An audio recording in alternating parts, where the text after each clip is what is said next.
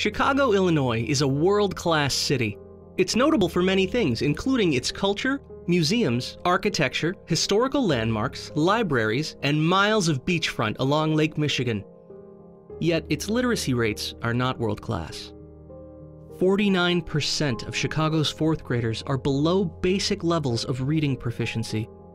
30% of adults in the city have low basic literacy skills, and 882,000 of them would benefit from basic literacy services.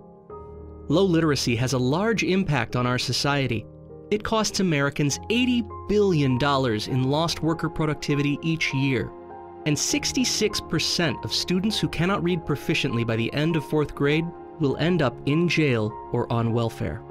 Many groups are working to change this, but only one organization brings them together: the Chicago Literacy Alliance.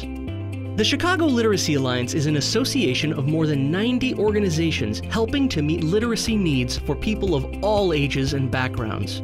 Together, they serve 3.6 million people annually, from young children through adult learners. Our job is to connect these organizations to each other and to resources they need to do even more. Research has shown the effectiveness of collaboration. We believe so strongly in the power of collaboration that we built the country's first shared nonprofit workspace dedicated to literacy. This is the Literate Center.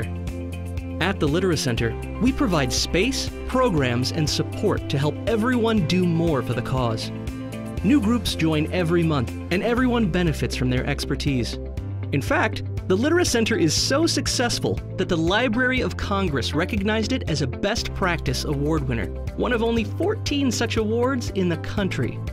Working together, the CLA envisions a 100% literate Chicago. Help us make the story come true.